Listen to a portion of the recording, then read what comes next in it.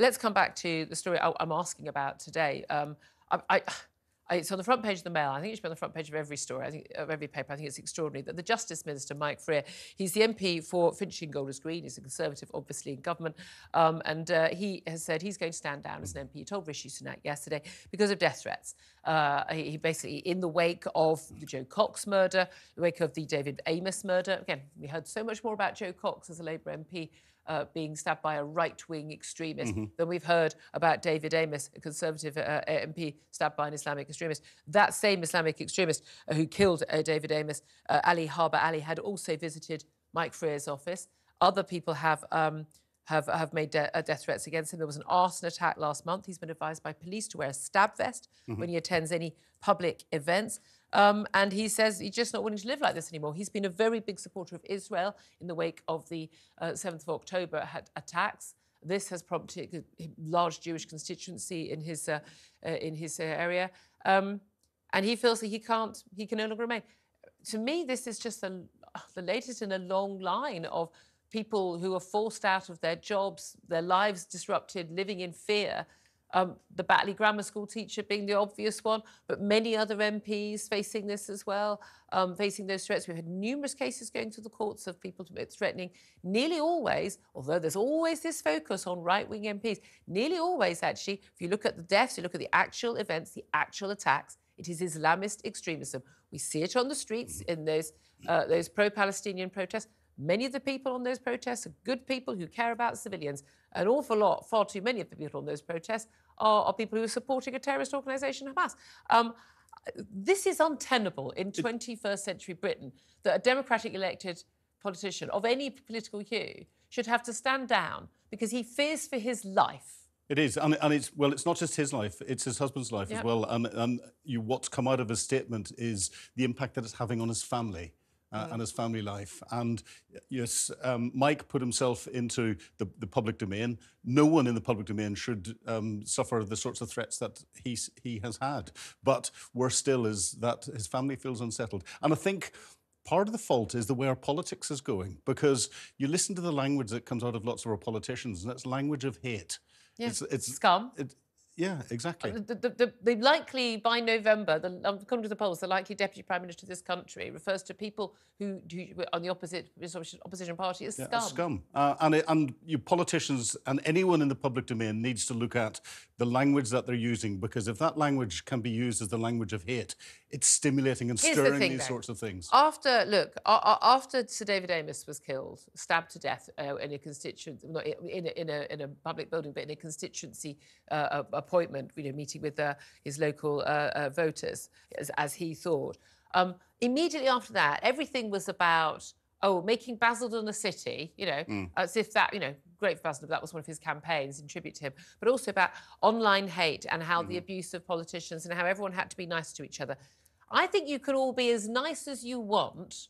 I think the Islamist extremists would still try to make threats and try to kill people who they disagree with. I don't think the words that I use on or off air, on Twitter or on air, make any difference to the number of people who will hate me and wish me dead because I support Israel rather than the Hamas terrorists.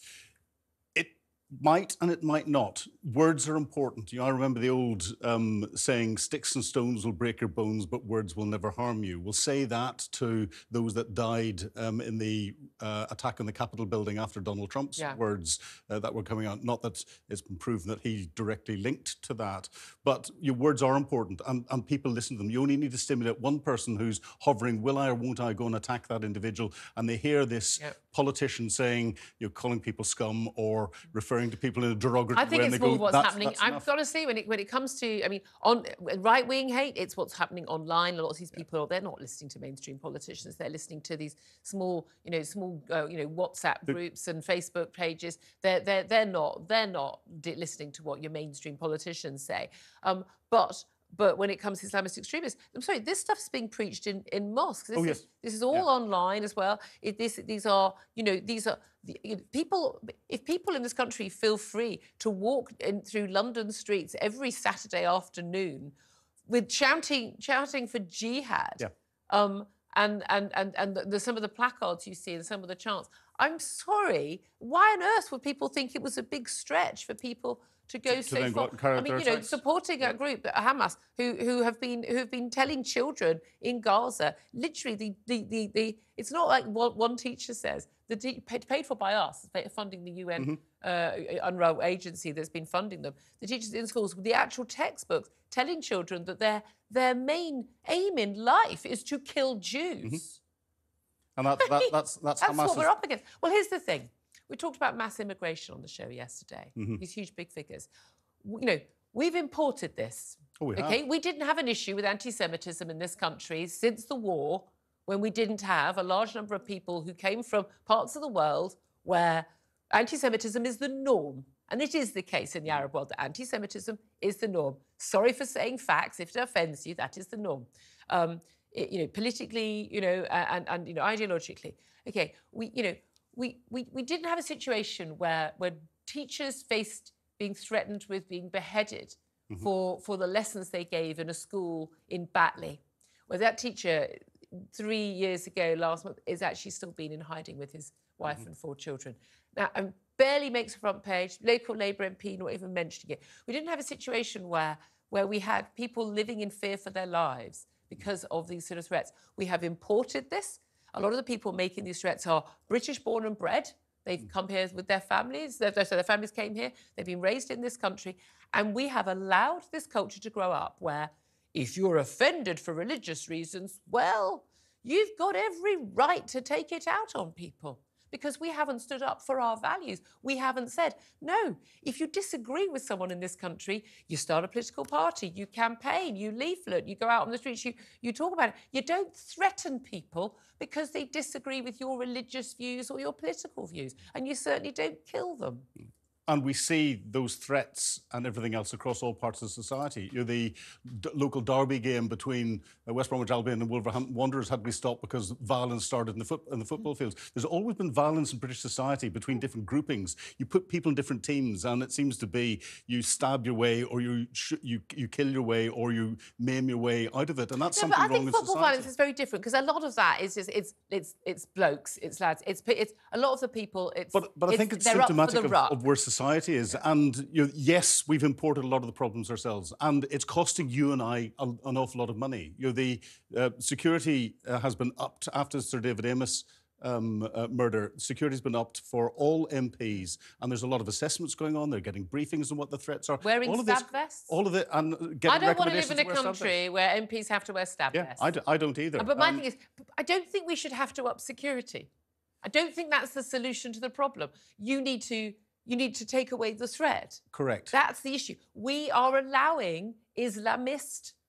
No one is saying that the average Muslim in this country is a threat. Of course not. Average Muslim in this country has the same values, you know, as you and I would have. There's no way am I suggesting it's the small elements of extremism.